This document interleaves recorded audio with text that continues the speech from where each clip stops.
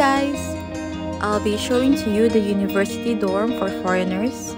As a GKS applicant before, when I was choosing which university I should apply to, I considered also the dorm part, like how much should I pay per term.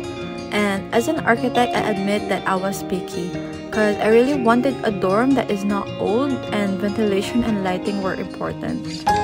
And I think the room itself didn't disappoint when I got here in Korea. It's not as expensive as other universities do, like in Seoul.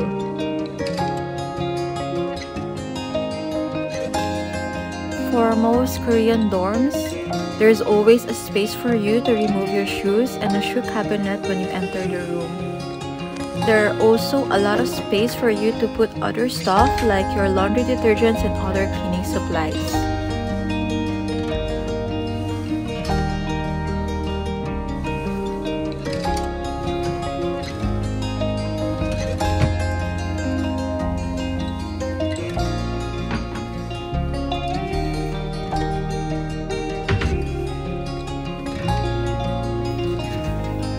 Next, key cards.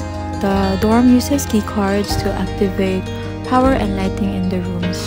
These cards also function as your in and out access in the dorm. Wardrobe here. This is what I like the most in the dorm because they provided a lot of storage spaces for the students to use.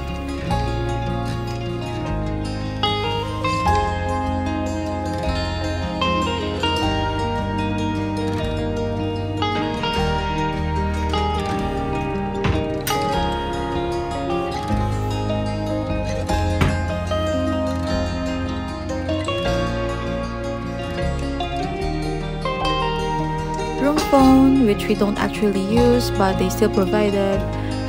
For internet use, there's no Wi-Fi but there's a LAN cord provided. If you want Wi-Fi, you have to buy it on your own. For me and my roommate, we didn't buy. We just connected the cord to our laptop and used the laptop as a router.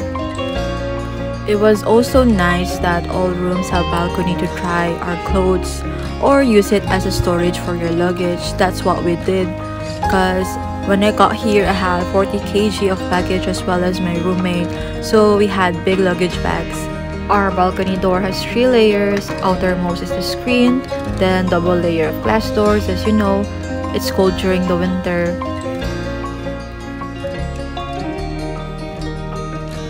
These are the water and floor heater switches, the AC controller too. That's the laundry rack that they provided. The bathroom, which is big enough for us. It's not the old, which I like, and it's easy to clean. Just a reminder for maintaining your room fresh and clean is that always ventilate the room because when we arrived to the dorm, the walls were moldy, so we had to wipe the walls and everything.